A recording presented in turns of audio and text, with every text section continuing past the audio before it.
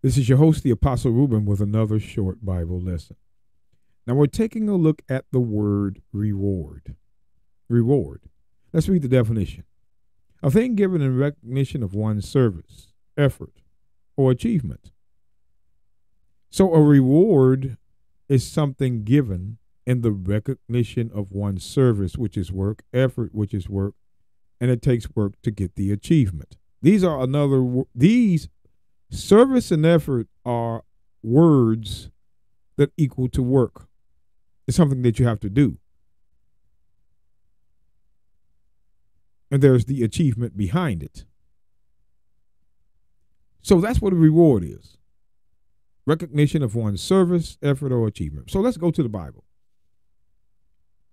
Let's get the book of Psalms 19 and 7. The law of the Lord is perfect, converting the soul. The testimony of the Lord is sure, making wise the simple. So this is talking about the law. As the Christians say in context. But verse 8. The statutes of the Lord are right, rejoicing the heart. The commandment of the Lord is pure, enlightening the eyes. So the laws, the statutes of the laws are right and pure. The fear of the Lord is clean. So the fear of the Lord is clean. Hey, let's look at this.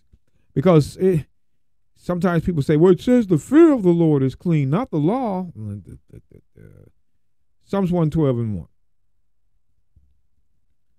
Praise ye the Lord. Blessed is the man that feareth the Lord.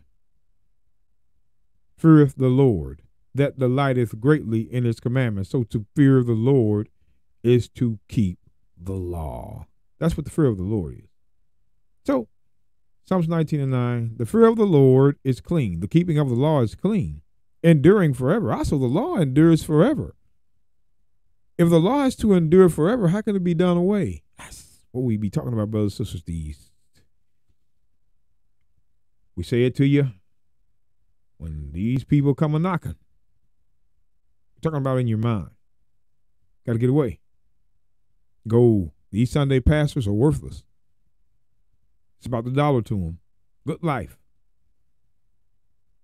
The fear of the Lord is clean, enduring forever. The judgments of the Lord are true and righteous together. So clean, true, and righteous. Pay attention. More to be desired are they than gold, yea, than much fine gold, sweeter also than honey and the honeycomb. Here's what I want you to see. Moreover, by them which are the laws, thy servant is warned. So by the laws, you're warned, because God warned us not to break it. And in the keeping of them, there is great reward. So in the keeping of them, there is great reward. So the Bible right off the top promises us a reward if we keep the law. A reward. Let's go to Proverbs. See, brothers and sisters, these chapters and verses out of the Bible have never been read. We're telling you, there's these preachers. Proverbs 13 and 12. Hope deferred maketh the heart sick, but when the desire cometh, it is a tree of life. So a tree of life is when the hope is desired. But pay attention. Whoso despiseth the word shall be destroyed, but he that feareth the commandment shall be rewarded. Once again. See what the Psalms and the Proverbs provide? They provide a truth. You have to come back here and read them. So let's take on this again. Whoso despiseth the word shall be destroyed. The word shall be destroyed. But he that feareth the commandment, which was the word, shall be rewarded. So the feareth the commandment means to keep it. And again, it says you're going to be rewarded. So there is a reward with coming, or I should say there is a reward coming to those that keep the law. Let's go to, now here's one that may surprise you.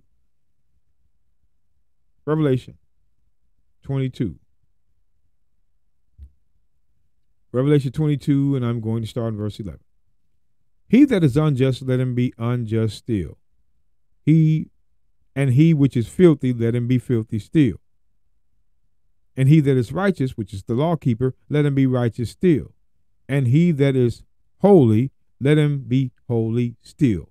Now, a lot of preachers like to say that, oh, well, we're righteous through Christ. No, brothers and sisters. When we look at 1 John, never let them tell you you're righteous through the sacrifice of Christ. No, we're looking at 1 John, and I want you to pay attention,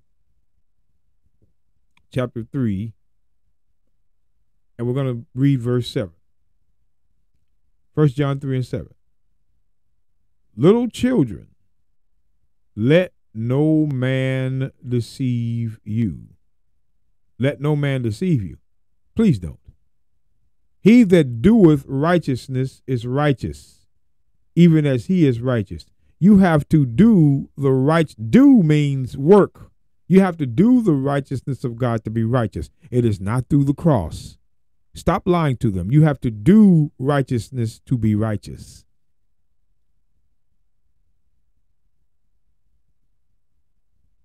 That's why the Bible says in Philippians, real quick, Philippians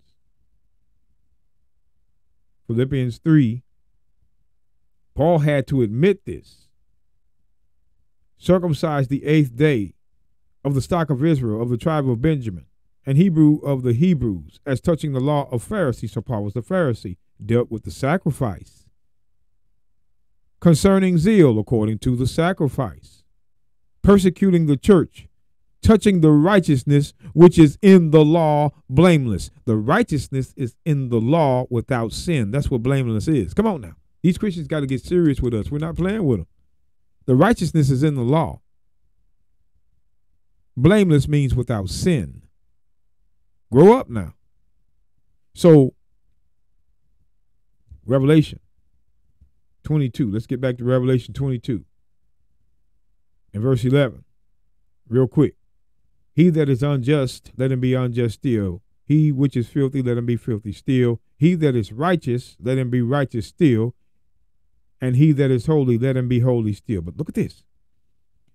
And behold, I come quickly, and my reward is with me. There it is, my reward. My reward is with me to give every man according as his work shall be, which as a reward is the service, the effort, and the achievement. It's going to take work to get this reward. It's not going to come through the sacrifice of Christ or just through Christ. It's a work you got to do. Now, let's see what this work is. Let's go down. I am Alpha and Omega, the beginning and the end, at the first and the last. The first and the last, pay attention. Blessed are they that do his commandments, that they may have right to the tree of life and may enter in through the gates of the city. His reward, once again, is for they that keep the law. It's still that way in the New Testament. It said it in the Old Testament and it said it in the New Testament. The way to get the reward is to keep the law. That is the reward Christ is talking about in verse 12. Verse 14, the reward is the right to the tree of life, which is eternal life. That is the reward. And these Christians can't understand it. But we do know this, though. Let's go back to Proverbs. Proverbs 24.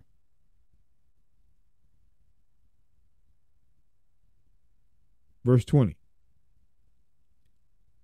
For there shall be no reward to the evil man. There shall be no reward to the evil man. There shall be no reward to the evil man. In the transgression of an evil man there is a snare, but the righteous, which are the law keepers, does sing and rejoice. So the evil man is the sinner. Proverbs 24:20. For there is no reward to the evil man, which is the sinner. You sinners will not get the reward of eternal life, but instead the candle of the wicked, which is the sinner, shall be put out. Second death. The Proverbs are a mystery and worth listening to.